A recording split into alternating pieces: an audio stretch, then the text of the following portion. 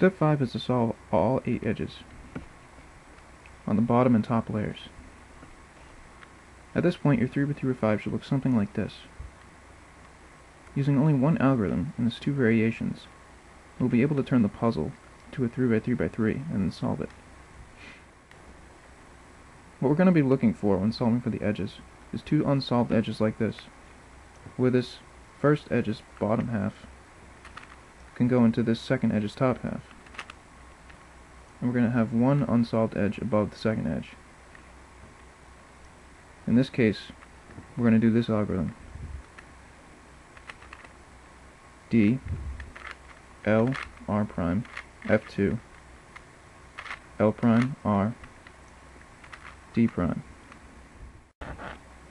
And here's the mirror case, where this is the first edge, this is the second edge, and this is the top unsolved edge above the second edge.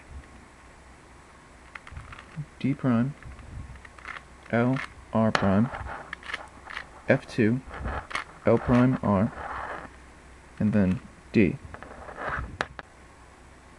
If 2 edges happen to be opposite on the bottom side, like this one, this orange has to go here, this is the first and this is the second edge.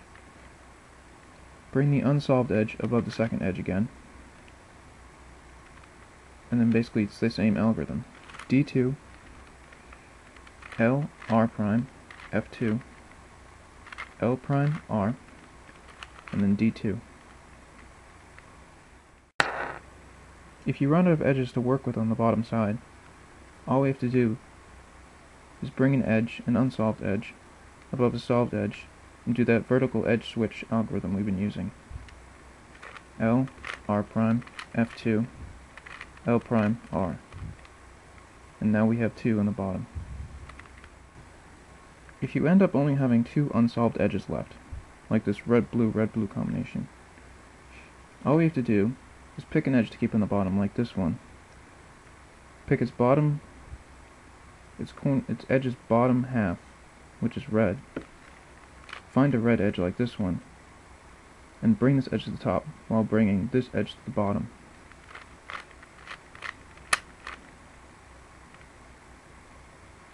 And then now we just do a 3 edge segment.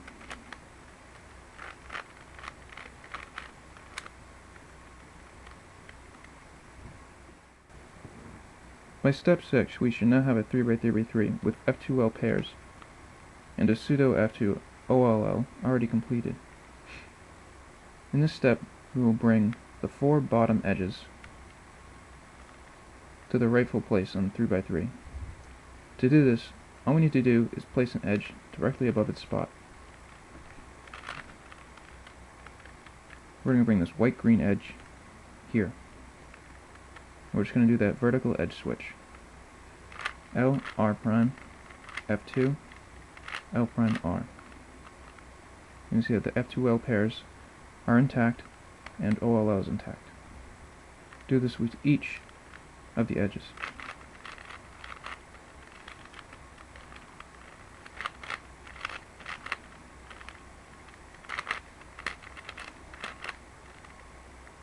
And now we only have PLL left.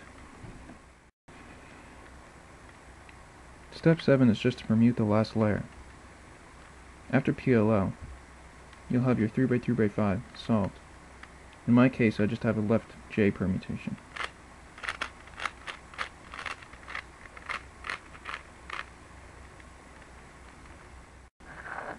Okay, that's it for my tutorial on the 3x3x5. I hope it helped you.